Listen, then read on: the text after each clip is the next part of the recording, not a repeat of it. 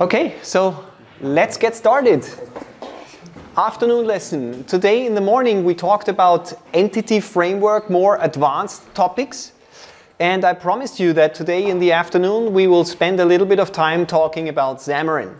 So I would like to introduce Xamarin to you, would like to show you a little bit of tips and tricks and so on. Okay? Good. First, I would like to find out how many of you can create a Xamarin project and run it. Typically,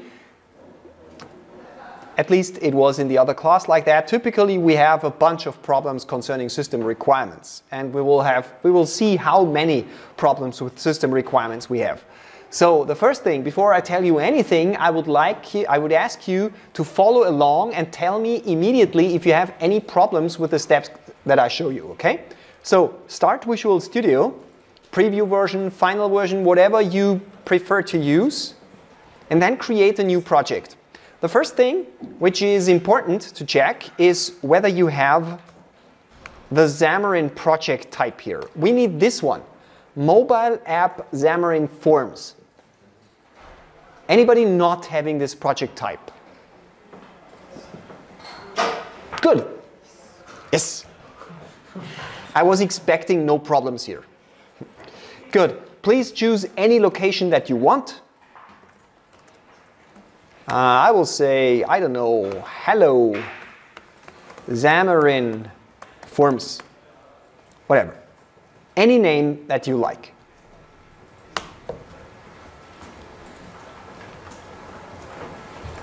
The next thing that we can select is which type of application we want to build. Master detail, tabbed, shell, or blank. The first three ones, these three, they already contain a bunch of ready-made code. It's nice if it fits to your needs, but if you really want to know what's going on, go for the blank one. So we will go for the blank one. And down there, we can select whether we want to run it on Android, iOS, or both. And that's the first important thing that you have to understand in Xamarin. Xamarin is for native development, but native development compiled to any platform. So it runs on iOS and it runs on Android. Write code once, run it multiple times. For our exercise today, it's enough to go for Android. So please select Android and deselect iOS. Would you do me a favor and close the door? Just thank you very much. Thank you.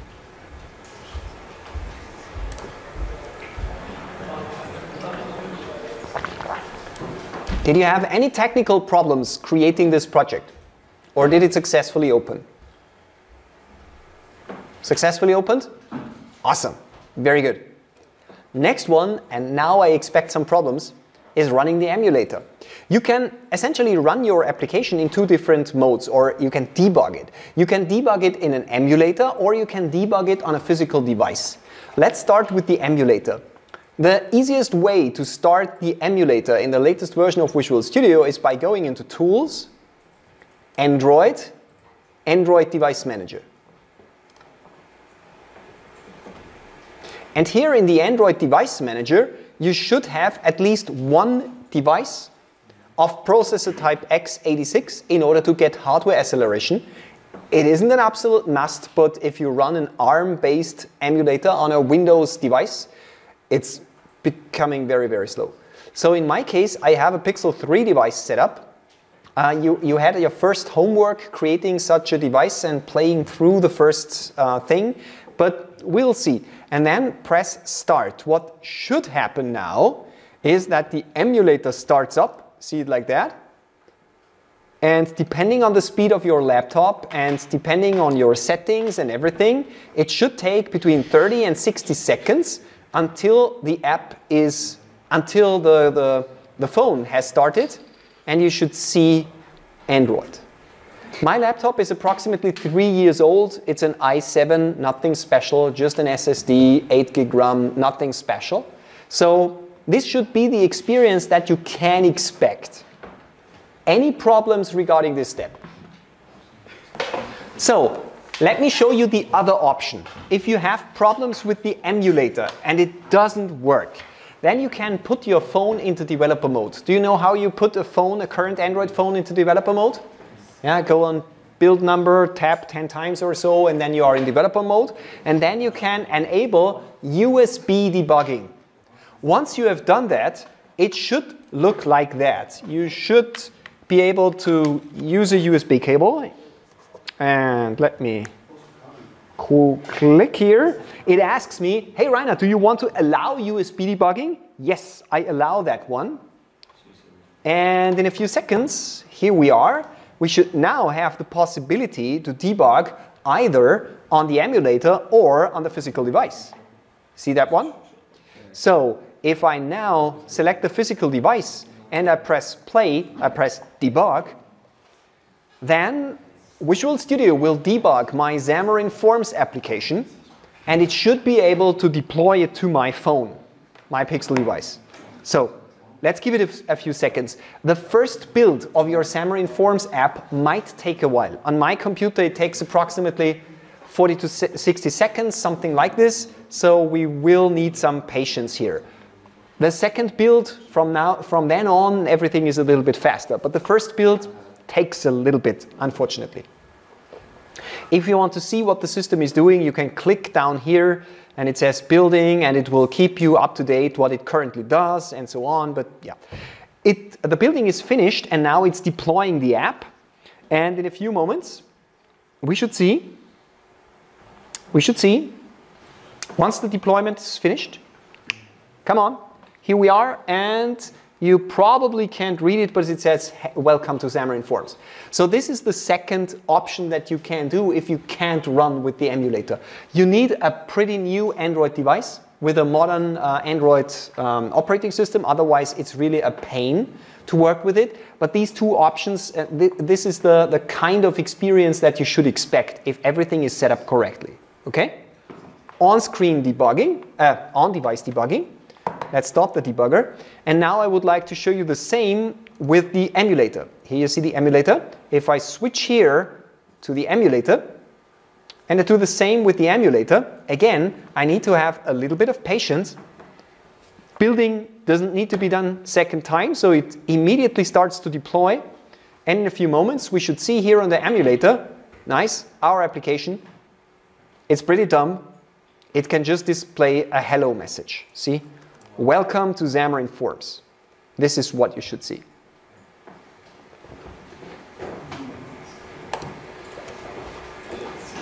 Does anybody have problems where I can currently help? Yeah, which problem? Okay, most of you were able to start the emulator. That's good. In the other class, I really had most who could not start the emulator. So it is a success, but still we have some of you have problems. The problems that you currently have are mostly related to the Android emulator. Please don't blame Xamarin for that. You can use any kind of platform.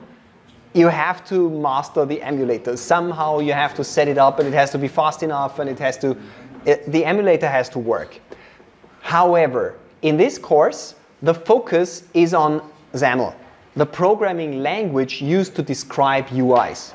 So for the test, for instance, for the exam, it will not be necessary to create a mobile app. This would be much too risky, and I have no idea how we should do that. So we will talk about Xamarin. I will show you how XAML in Xamarin works, and you will be able to try it, and you will get homework. But for the exam, we will try the XAML flavor of WPF, and I will show you later on how that works. Yeah? So don't worry. If you have a slow laptop and you feel I don't know, that you don't know how you should handle the exam with your slow laptop, don't worry, it will not be a problem. You will survive this course. You can even get a 1 in this course if you can't, if the emulator doesn't really good work on your PC, that's fine. But in real life, this is what you have to fix. So if you want to do mobile development in real life, you have to set up your system so that the emulator really works nicely, independent of what you develop.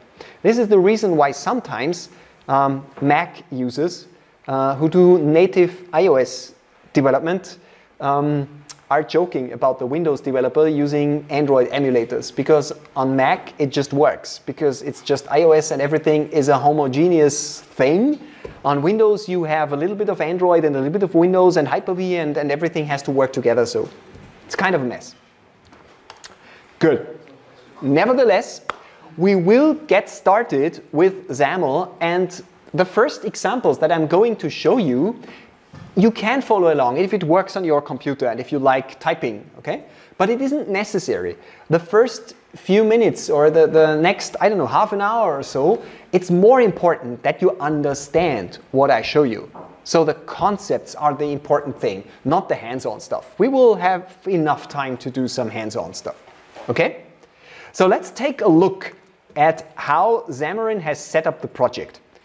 You have two projects in your solution. The first one, the lower one, this is the native Android solution. This one is the native Android solution. So down there you can do all the crazy stuff that really requires access to the operating system, and there you can get everything out of your Android, whatever you want.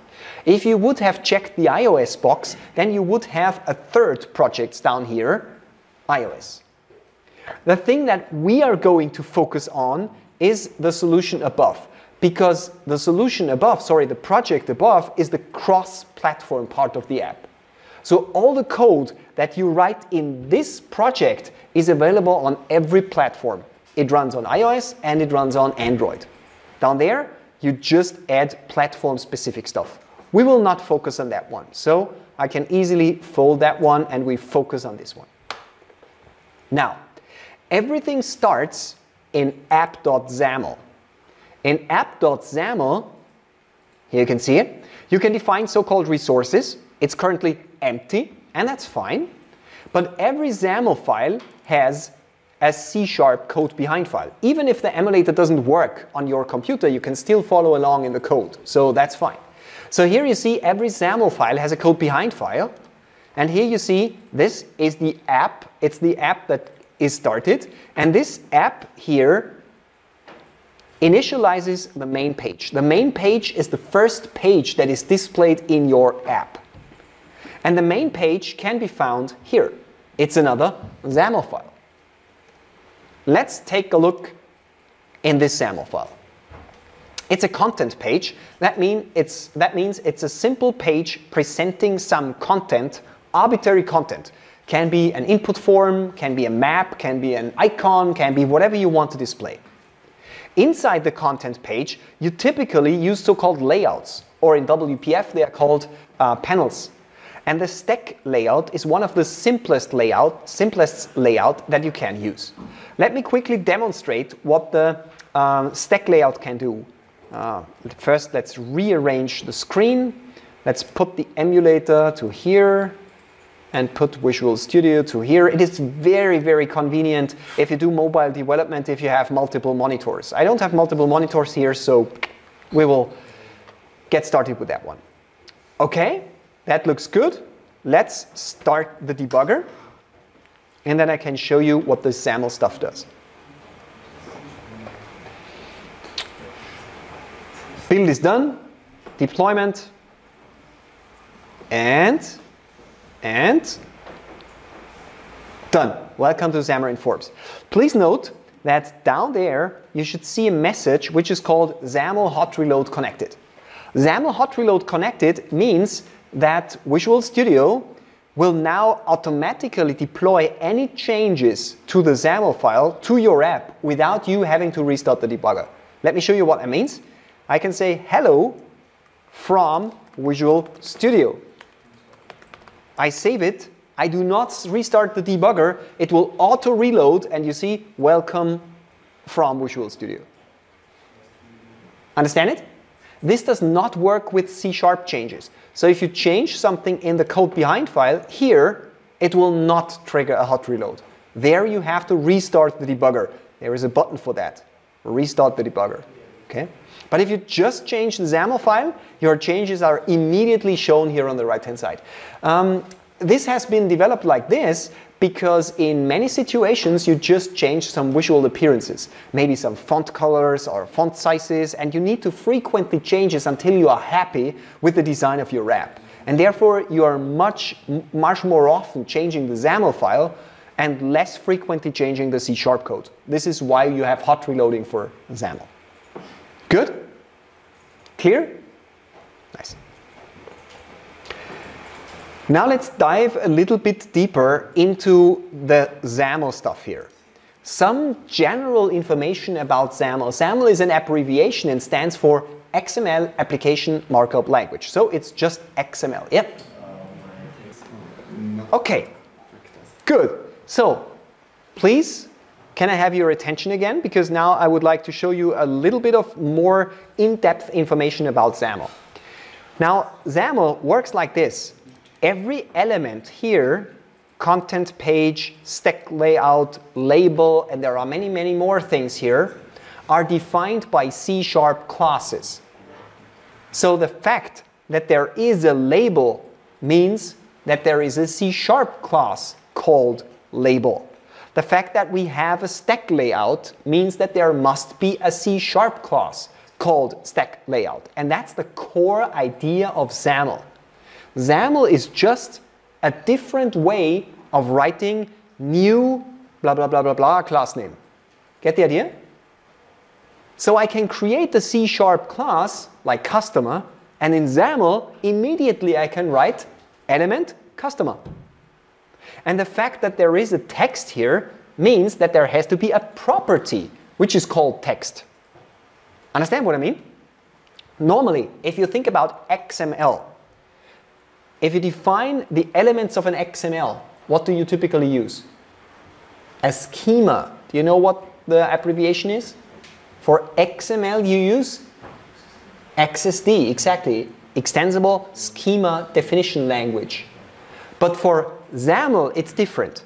You don't use XSD, but you just create classes, and that's the whole idea of XAML. So if we go into the browser, we can say Xamarin Forms, and then we can Google for the label class. Let's see. Ah, interesting. There is a label class. You see it? And that is what I wanted to make clear. Every element in XAML, here you see it, has a corresponding C# class with the same name. And if I scroll down a little bit to the properties, we will find a property which is called text. See it here? And it's of type string. That's correct. Text, and it's of type string. You get the idea? That's the whole idea of XAML. Once you understood that, XAML will not be a problem anymore. Okay? So let's try that. Let's try what we can do with that. For instance, what we can do is, if we take a look at the stack layout class, let's go here and look for Xamarin Forms stack layout. Here you have the stack layout class. And if we take a look, the stack layout class, it has children, plural, not child, but children. So it should be possible to add multiple labels. Let's try that. Let's simplify the label to something like this, just label and text, nothing special, and add multiple labels. And if you restart the debugger, or if you have hot reloading, you see immediately, I have a list. See that one?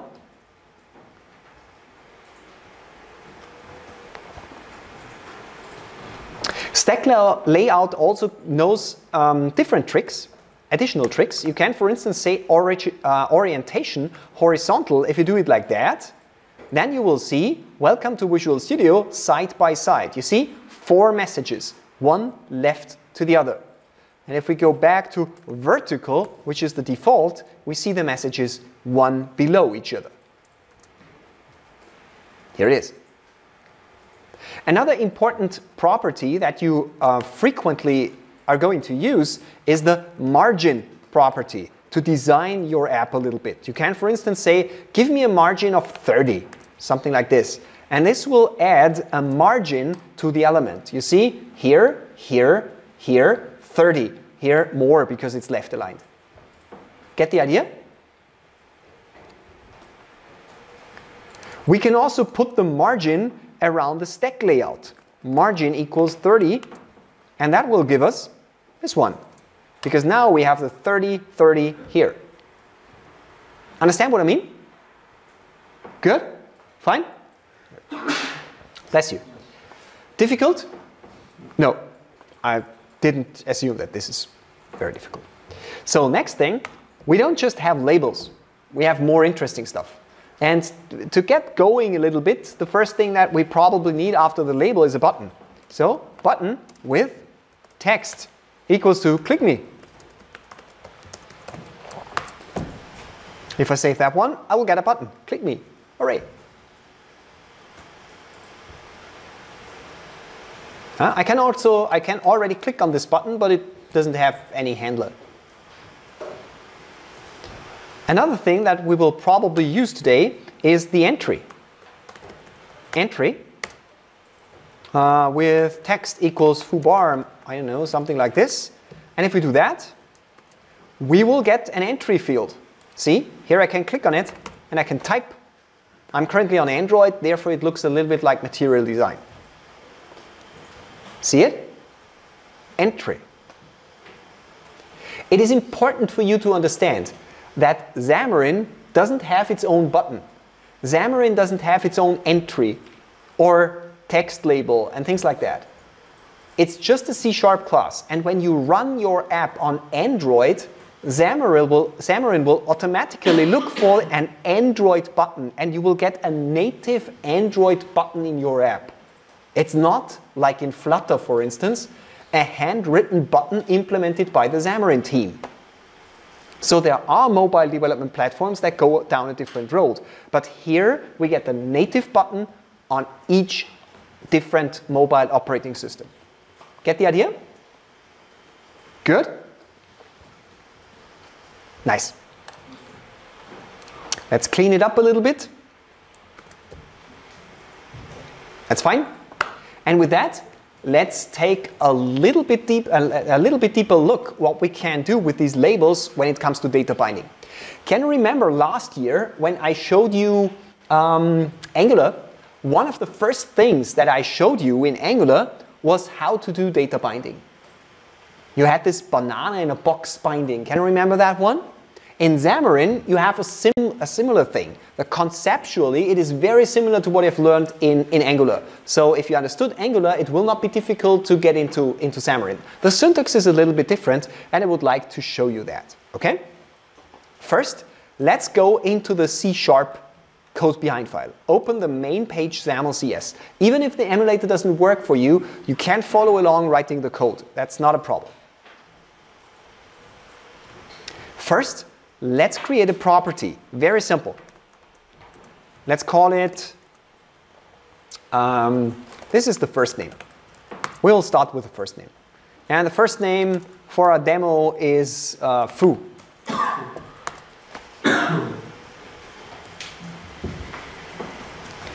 Now in XAML, we can say, please display here the content of the property first name. And the syntax for that is something like this, curly braces, binding, path equals first name. It doesn't work yet. We need to add one additional line. If I save that, the message will disappear and it will be empty. So this first name, Xamarin currently doesn't know where to look for the property first name. It has no idea that first name is a property of the class main page. We have to give it an idea where to look for that. And that looks like the following. We have to set the so-called binding context to this. This is the current object. So this is the main page. This has a property first name. And by setting the binding context like this, we can tell our binding here that this first name, please take a look, this first name will be looked up in the binding context, which is a reference to this, which contains the first name here, and therefore we are fine. It will be able to look up the first name. Understand the principle? Good. Let's restart the debugger. We did some C# changes, therefore I cannot rely on hot reloading. It will just take a few seconds. And we should see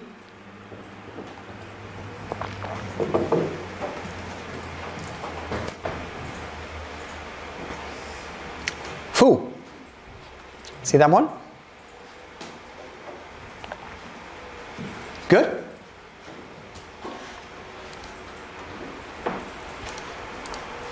Next step. So far, everything's fine, right? What do you have to remember from up to here? Stack layout, label, button, entry, and curly braces binding. Good. If I must admit, I don't have slides for Xamarin yet.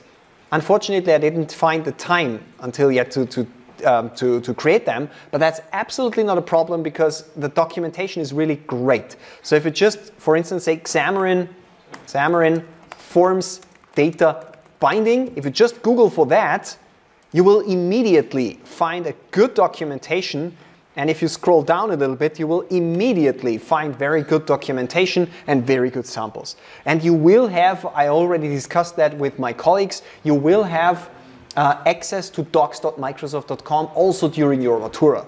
Okay, so that's an important one. Good. Now let's do the binding here with the entry. This time, it's not just displaying data, but it allows us to change the data. Binding, path, first name.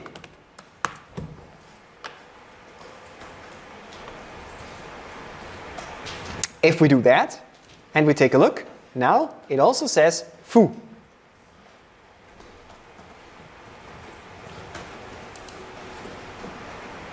Good.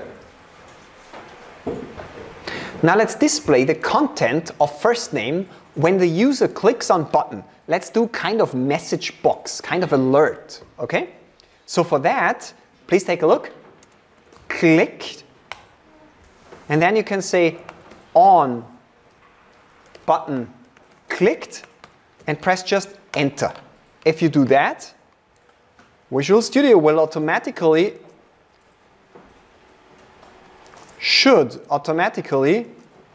did not automatically, I'm sorry. I didn't select new event handler. Enter. Then I press enter, and then I changed the name. I'm sorry. On button clicked. I'm sorry. I did it in the wrong order, so I have to change it manually. On button clicked. If you're fine with the default name, that's fine too, okay? So whenever we click on this button here, yep.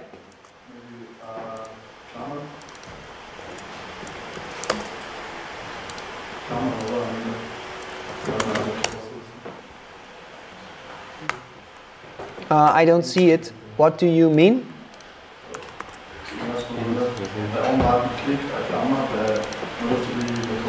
No, I know what you mean. No, in this case, you don't need parentheses here. We don't call the method, okay? I need to rebuild it because we changed the C# code. I need to restart the debugger because we changed the C# code. Very good question, because in Angular, we had to write here something like this, not in WPF and not in Xamarin. So just like this, okay?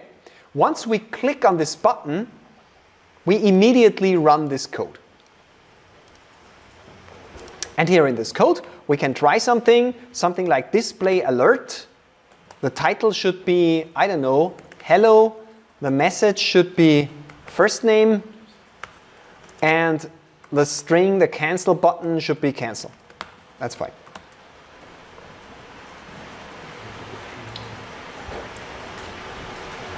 So let's give it a try.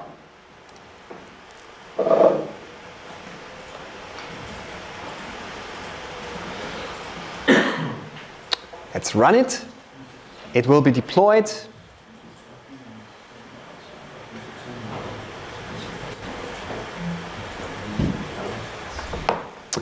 And here we are, and if we press click me, we will see a message box that says, hello, foo. Good? Okay, that was kind of trivial up until now. But now it gets a little bit more complex. And the next few minutes, the thing that we discuss here, I will repeat it over and over and over and over and over again, because this will be one of the most important takeaways for WPF and Xamarin. Let me describe the problem, because our application currently has a big problem. Because if I click here and change this one to foo, and click me, that's fine. Hello, foo. But see that one? It didn't update. But we have the same data binding.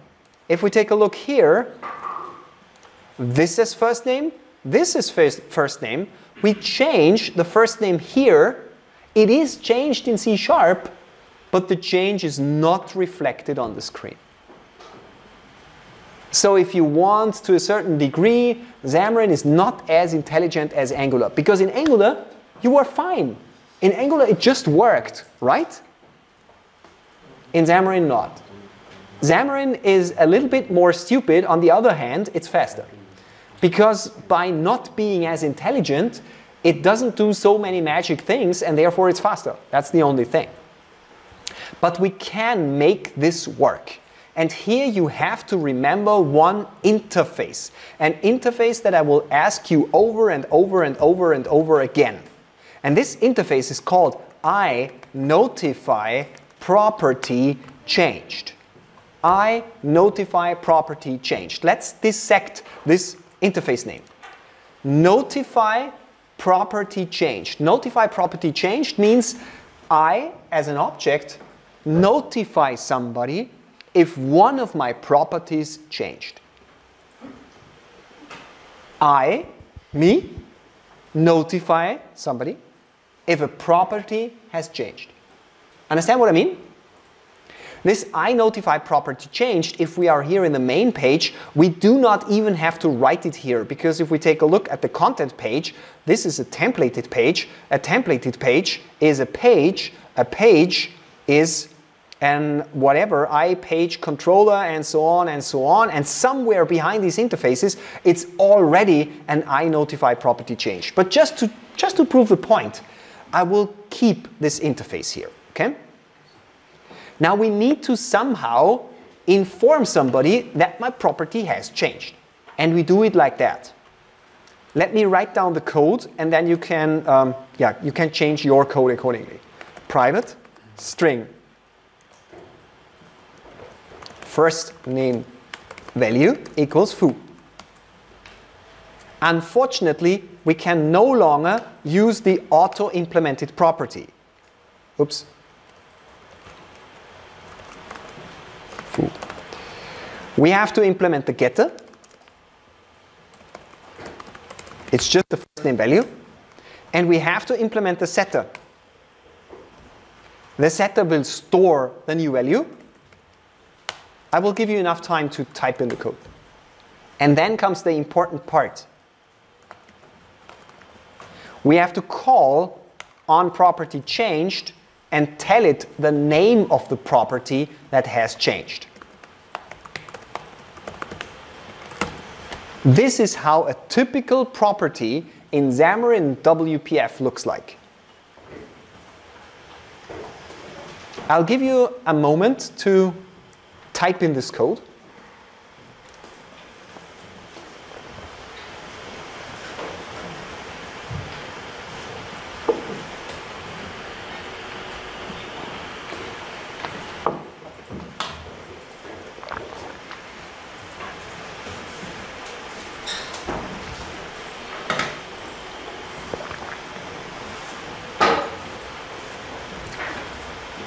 Did it work?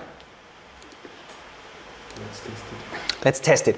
First, let's analyze the code that we have written. This is the internal storage of the property value. If somebody asks us for the value, we just give it the internal value of our variable. If somebody sets the value, we will store the new value, and then we will shout out into the world to everybody who is interested, hey, a property of me has changed. This is what we are doing here.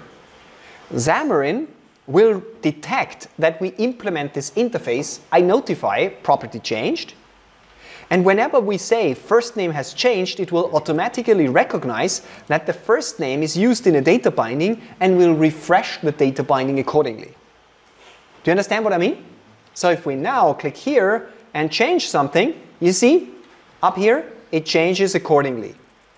This is what we were intending. Get it? So whenever you have an object that you display on the screen and you would like to refresh the screen content when something in this object has changed, you have to implement, you absolutely have to implement INotifyPropertyChanged. Got it? This code works exactly the same in a WPF application. So in a few weeks we will take a look at WPF, and this whole INotifyPropertyChanged and all this stuff, it will exactly work the same in WPF. And therefore, you can learn XAML and INotifyPropertyChanged and all the connected classes in WPF. It's very simple to bring this knowledge over to Xamarin because it works exactly the same. Questions so far? Good? Clear? Good.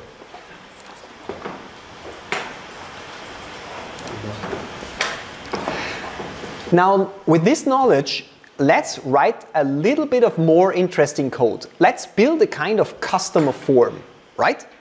Let's build a customer form where we let the user input a first name, a last name, and then maybe let's display some data about the customer. Let's see. But this time, I would like to extract this code into its own class. So please follow along. Everybody can now follow along because this is just C#. Please add, right-click, a new class here and call it customer.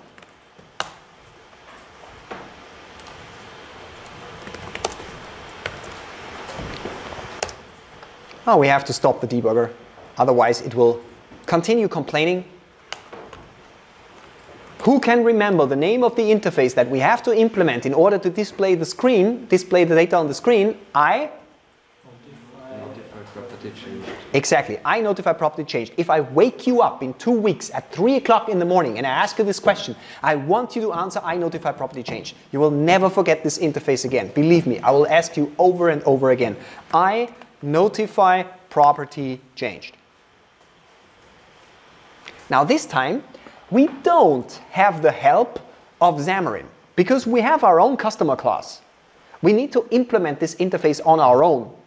Let's do that by clicking Ctrl. Enter. This will give us the necessary implementation of the interface, and it turns out that it is really trivial. It's just an event. What is an event in C#? It's just something where somebody can subscribe and we inform that somebody whenever something interesting happened. Property changed. Typically, you will build a helper method, something like, I don't know, protected, void, raise, property changed. It will get the property name. It's just a helper method, so that we don't need to write so much code. And then you say property changed, question mark dot. Just the information for your interest. The question mark dot means don't call the method if it's null. So if nobody is interested what we are doing, then nobody has subscribed the event. Then we shouldn't call this method. Understand what I mean?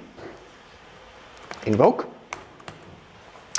This new property changed event args, name of, property name. If you don't fully understand what we have written here with this strange question mark dot operator, the so-called null conditional operator, and this whole this and new and so on, don't worry. Yeah, we can't just copy this. This is now a template. Whenever you need to implement INotifyPropertyChanged, you just need these 3 lines of code. That's it. Okay? Whenever it comes to the exam, just copy these 3 lines of code and we are fine. In reality, if we are outside of school and if we are not just learning, typically you never write these lines of code because there are many, many helper libraries out there, for instance, MVVM Lite or Prism and many other libraries that have done it for you. But here in school, I would really like to show you what's going on behind the scenes. So therefore, we don't use any packages yet. We will see whether we will explore some of these packages in the future. Okay, so now let's create 2 properties, first name and last name. Let's go on.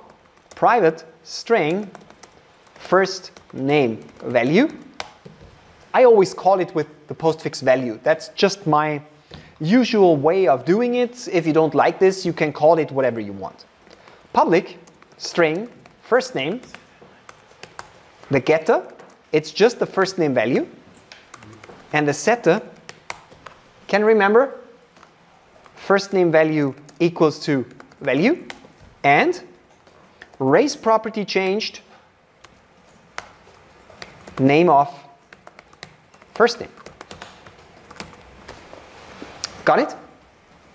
Again, it's a kind of template.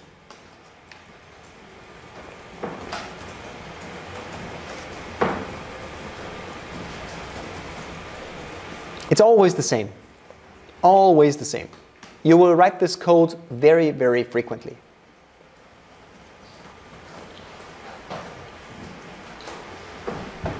Good? Good. And then create a second one. Let's say last name. Just copy the code and replace first with last. Replace, replace, replace, replace, replace. Good. And now you see, oops, what did I do? Oh my God.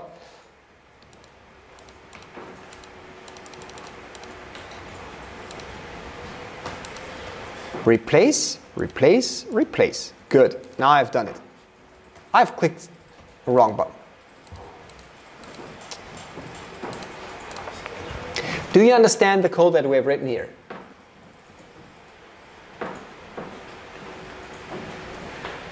Questions? Whenever somebody sets the first name or last name, we say, hey world, my first name or last name has changed. This is what we do with INotifyPropertyChanged. Now let's make it a little bit even more interesting by adding a read-only property. Just follow along and I will ask you some questions. Let's say full name. The full name property should be a read-only property, so we can define it like that. And we say it should be last name, then a comma, and then first name. Okay? Something like this. What do I have to change now? Please note, we here have a new property which is called full name. But now I have made a serious mistake when it comes to data binding. Can anybody imagine what that could be? What I'm relating to? Question. If the first name changes, will the full name change? Well, it does, because the first name is part of the full name. Understand what I mean? So whenever somebody changes the first name, automatically we have to tell the world not only that the first name has changed, but we have to tell the UI, hey, the first name has changed, and by the way, the full name has also changed, because the first name is part of the full name. Understand what I mean? So we absolutely need to have 2 raise property changes here. So we need to tell Xamarin, hey, by doing this single change, 2 things have changed. First name and full name. Understand what I mean? And of course, we have to do the same here with last name. Because if the last name changes, the full name changes too. Got it? Clear? Awesome. So please keep this file, okay? Don't worry, I've already created this sample in the GitHub repository. At the end of this lesson, I will show you where you can find proper formatted code that contains all the things that I've shown you here, so you have some copy templates for the exam and for your homeworks, okay? So yeah, we will work it through today, but it's already in my GitHub repo. Good. Now let's use this class, customer. So let's go to the main page here, and this time we don't need this first name stuff here, because now we have a separate class and we can change this line. You see, here we can just say new customer with first name equals foo and last name equals bar. Get the idea? The binding context is now no longer our main page, but we directly bind the business object customer.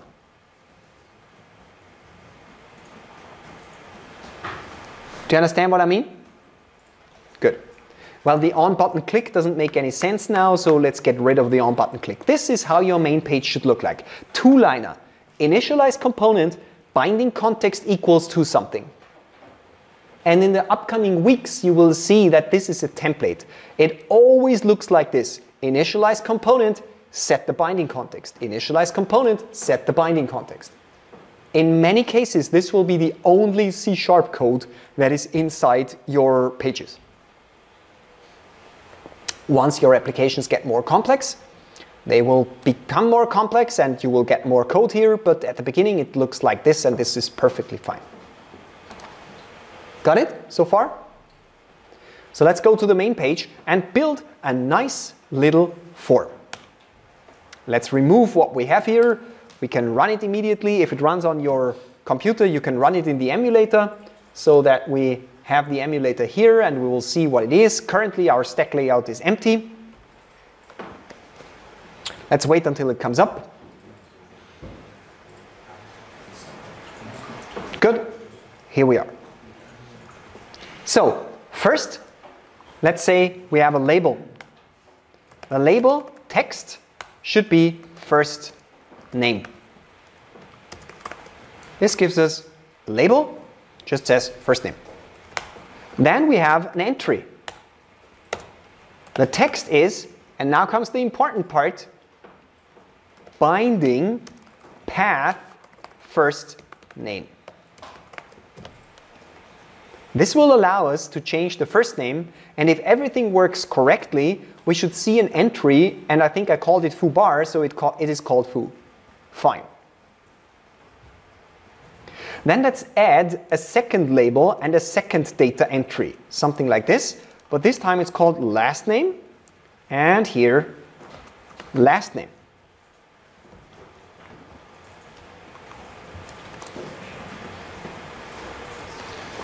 Question. Now you should already be able to answer this question. If I want to have a little bit of distance between the entry field here, foo, and the last name here, what do I have to do? Adding a margin. To which one? Tell me a line number. I can't see the line. Okay. But before the last name. Before the label last name, exactly. And this is done like that. We say margin equals to, and the margin always works like this. You start with left, then you say comma, then the top margin, then you say comma, then the right margin, then you say comma, and then the bottom margin. So in our case, we could, for instance, say 15, 0, 0, 0. And that will give us, oh sorry, not 15, I'm sorry, 0, 15. Because it starts on the left. And that will give us a little bit of distance. Maybe 15 is not enough. Maybe let's say 30. Yeah, it looks better like this. Understand what I mean?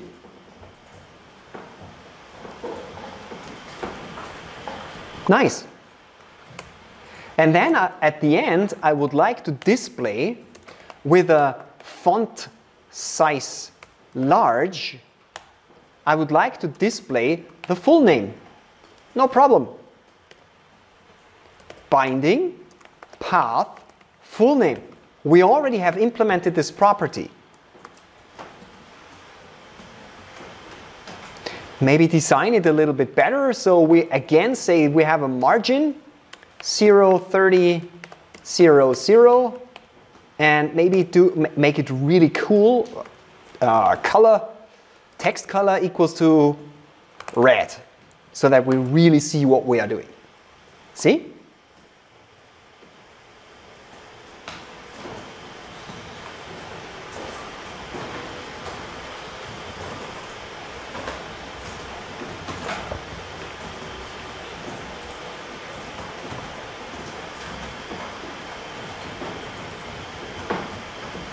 And now, when we change the first name, for instance, if I click here and I change something, immediately everything down there changes too. If I click here and I change something, everything is changed here. Why?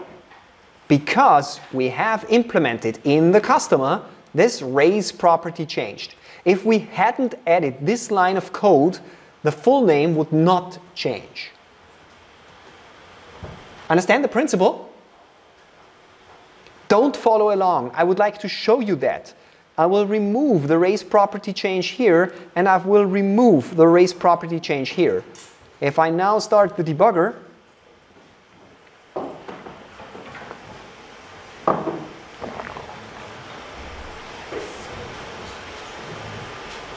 it will come up in a second.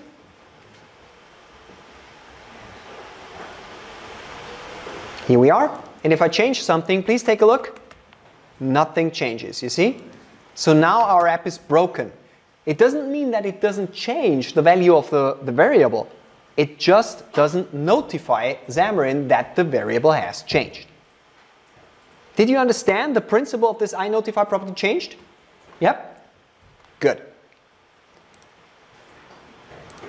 So, we will create so many INotifyPropertyChanged in the next weeks. Good. Now we have a little bit of time left, and I would like to add maybe some funny thing. I don't know. Do you know what robohash is? Ever heard of robohash? Oh, it's a funny thing. I can show you that. Robohash. It's robohash.org.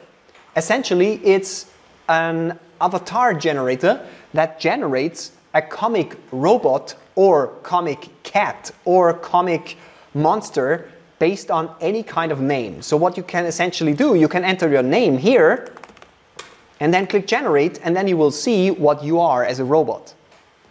And the important thing is that this is, see that? Just a URL. So what you can essentially do, if you scroll down, you see it a little bit better. Where is it? Here. You can just do something like this. You see? And you get a robot. If you change your text to anything else, you get a different robot. If you change the text to, again, something else, you will get a different robot. And, come on. So, it just takes a while because the network is not that fast, but at some point in time, we will probably see, or not, a robot. Here it is, the robot. And you can also specify a style. You see it here, styles of robot. So you can say you want to have the cat style. You see this one, set for.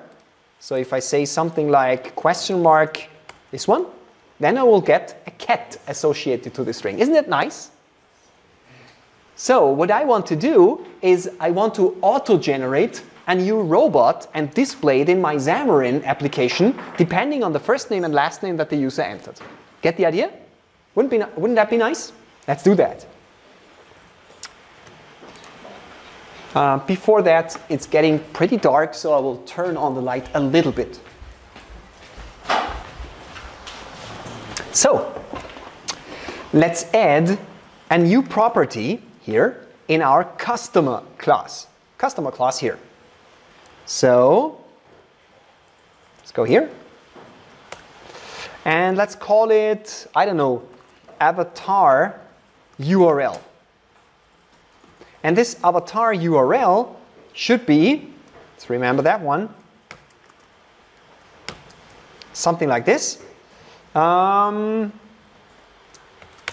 I'm a big fan of cats. I have 2 cats at home, so I will use the set 4. You can decide whether you want to have cats or robots or monsters or whatever. But here we just say, let's say, last name, and then I will choose a dash here, first name. Something like this. Oops.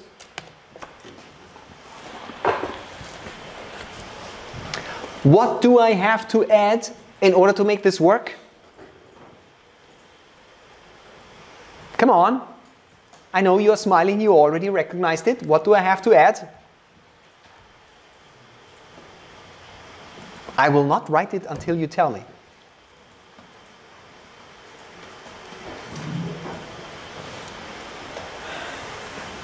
Will the avatar URL change if the last name changes? Well, the variable yes, but it will not be displayed. Okay. Raise property changed. You understood it. I get it. You just didn't want to tell me. This is what we need. Now we have an avatar URL. Cool. Let's run it in the debugger. Where is my emulator? Here is the emulator.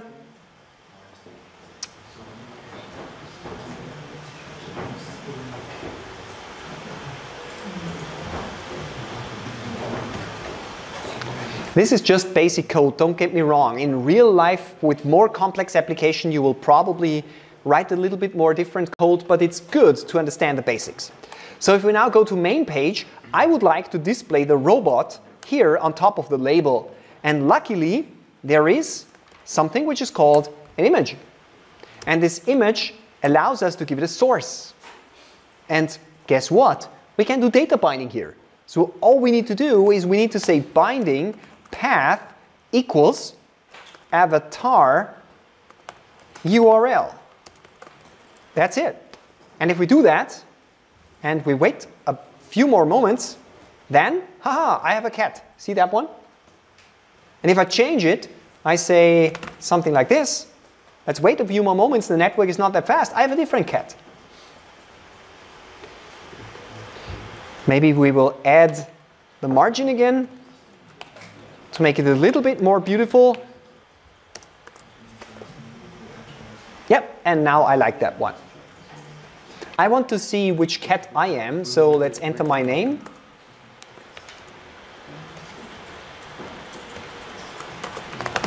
And The problem is he has to reload every photo after. absolutely, yeah. Absolutely. Okay, this is my cat. I kind of like it. It's okay. Does it work? So RoboHash is really nice if you build an application and you need to generate some kind of avatars for your users or something like this. It's really a funny service and it works. Nice. So maybe you can use it for other demonstrations or other exercises too. Questions? Did you understand the raise property changed? Fine? Good.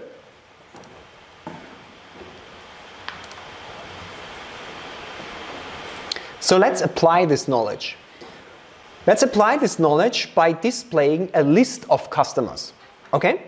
And we will do it like that. Please right-click, stop the debugger if you are debugging. If not, right-click on the project, add new item,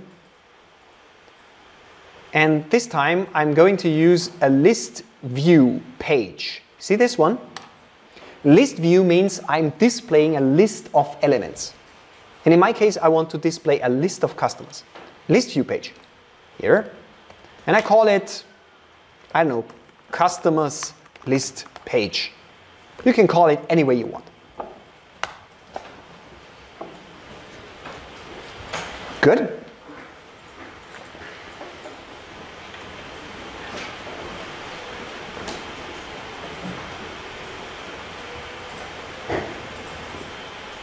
Fine.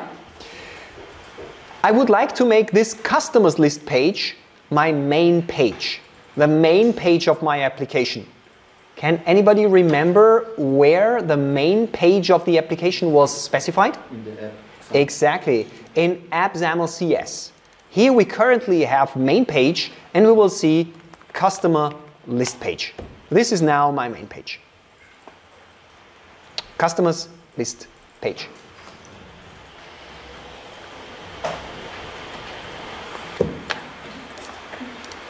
Good. Now let's clean up the code a little bit. The list view, the auto-generated list view, contains a bunch of stuff that we currently don't need. This X name, we don't need it. This caching strategy, it's important, but for beginners, we don't need it. It's just like that. This D colon, this one, we don't need it. It's for design time only. We will simplify our stuff. And the whole commented out code here at the bottom, everything, go away. We want to keep everything nice and clean to start with. This is how your list view should look like.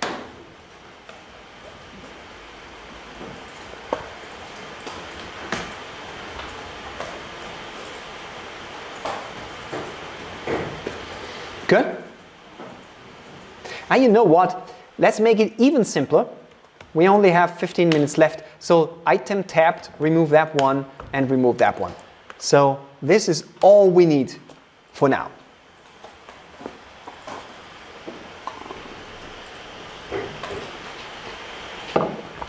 Good? Now this time, let's take a look at the list view.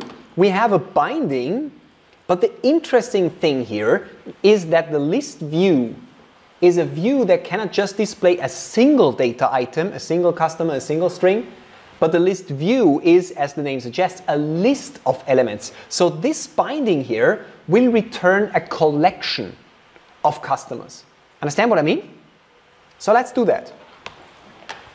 Let's go into the code behind file here, and again, we can clean up a little bit. But first, this one, change that, items here, to customers.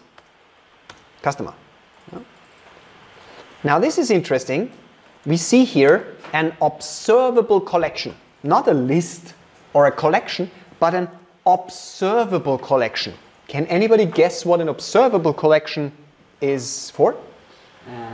Collection where you can detect any changes, for example. Exactly. INotifyPropertyChanged. Just like INotifyPropertyChanged, there is a second interface which is called INotifyCollectionChanged. If something changes, I will tell the UI to refresh. This is what observable collection is for. So whenever you have a collection in Xamarin that you would like to display on the screen, always use observable collection.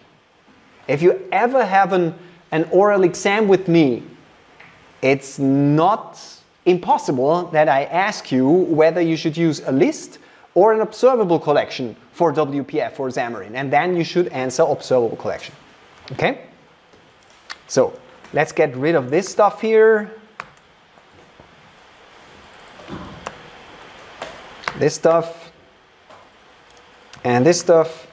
Again, simplify it, and maybe let's create two customers. Okay? So let's say items equals new observable collection.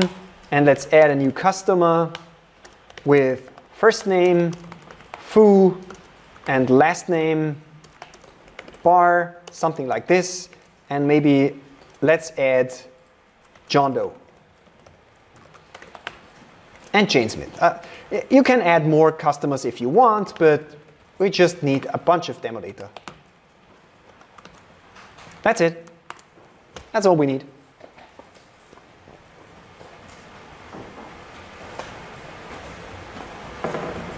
Good?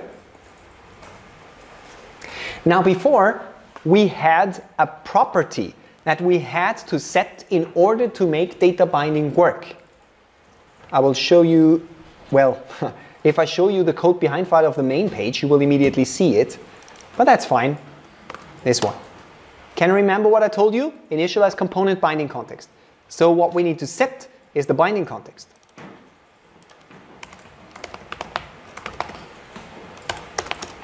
And to make things simple, I will just say this, because then we can bind.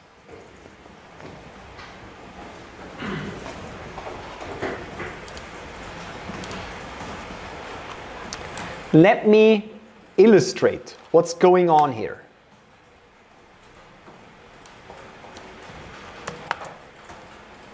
This binding context is set to the class. Here we have a binding to items. So this items here is looked up in the customer list page because it is the binding context, and from there, you see, it's found. So this is why this stuff works. Get it? Yes? Good. So customer list page, good. Let's give it a try. Let's run it. It will fail, so don't worry, that's fine.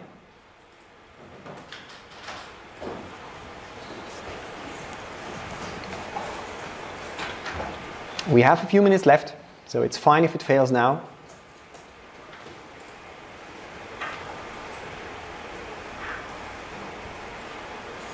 Come on.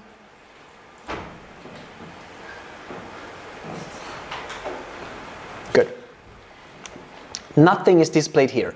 If you look up very, very closely, I don't know if you can see it on the video beamer, we have in light gray 3 lines here. So something is displayed, but not the correct thing. Why? Because we are binding here to dot, and dot means we bind to the entire customer. There is no entire customer. How should it paint the customer on the screen? What we have to do is we have to tell it that we would like to display the full name, for instance. And if we do that, magically, we have the full name. See it?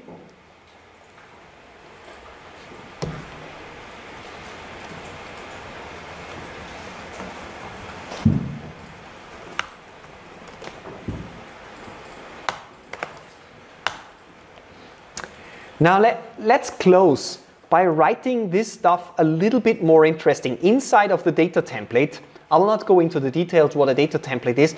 We could, for instance, write the following.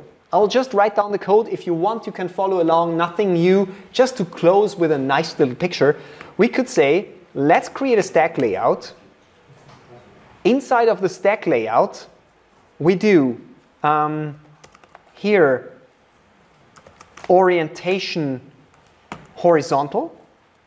On the left-hand side, we take an image with source, binding avatar, URL, and a width of, let's say, 50 pixel, something like this.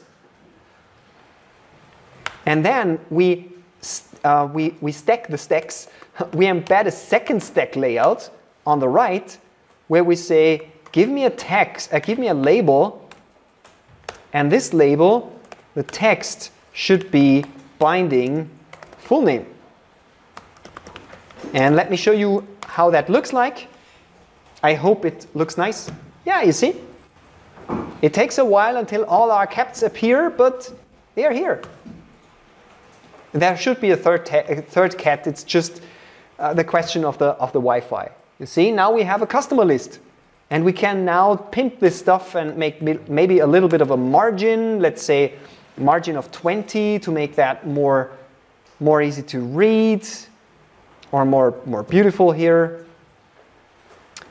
Please add to the list view here, add has uneven row true, because then it auto sizes the lines and we will see something. Yeah, see? And then we can play around. We can say the font size is large, but I think by now you should understand the principle. Get it? And if something changes, the user interface is always redrawn automatically because of INotifyPropertyChanged and iCollectionChanged. Good? Good. With that, I think we can close for today. Let me quickly mention the ready-made sample here. In my HTL Mobile Computing 5 repository, you have here a Xamarin subfolder, and you will receive more samples here. And there you see Hello Xamarin, and here you see a form page where you have the entry form, and you see the list view page where you have a nice list view. So you do not need to remember that stuff. You can just take a look in my GitHub repository. So, how do you like that programming model? Works nicely, isn't it? Once you understood what this INotify stuff is and this curly braces binding, you can really build pretty amazing stuff within a few minutes. And it is a native app which compiles down to native Android and native iOS without you having to write the code 2 times. Good? Fine? Good. Thank you very much. That's all for today. Please don't forget the remaining homework. It's really, really important to take a look at the bike rental example because it will be relevant for your Matura. So please spend a little bit of time. And if you haven't watched the video about what I gave you last week about how to auto-generate APIs from Entity Framework, take a look at it. It will help you a lot when it comes to exams and the Matura, okay? Good. Have a nice week.